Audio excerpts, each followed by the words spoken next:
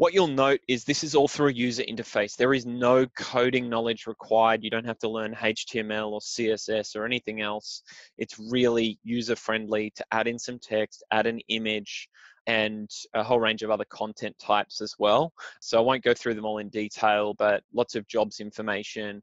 Calls to action we'll come back to, really powerful capability that you can tailor to different pages on the site, video content hosting, blog content, etc. If you did want to use code at some point, you can.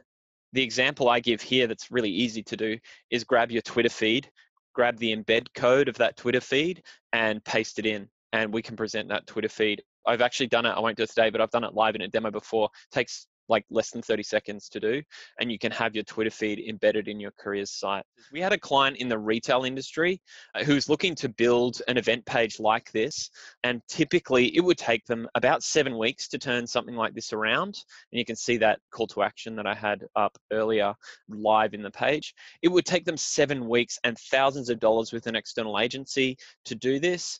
They told us it took them 7 minutes to achieve the same outcome. And so that's the proof point of how easy it is to make some of these changes. So importantly, I would note at this point, Laurie, I'm showing a lot of capability today. This system is designed to be as simple or as complex as you need it to be. And it's about starting somewhere and then evolving your strategy over time. But this is about giving people really easy to understand insights around what's working and what isn't. So here I've got a funnel of people visiting the site right through to those who get hired. And as an example, really high level, we're looking at approximate diversity balance throughout that funnel. And here we might know that, well, people are visiting the site, but we're seeing this huge drop off in conversion ratios based on diversity metrics. We can start to drive an intervention around that, or look at our branding messages specifically to address that particular gap. So sits on the front of any ATS to get that return on investment and insight up the front end. So if we take a couple of other examples where we're typically spending a lot of time and money, things like video content.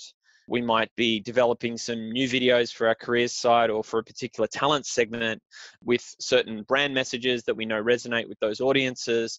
But we can understand based on past videos that we've created, have they actually delivered a result? Have they converted people through to hire?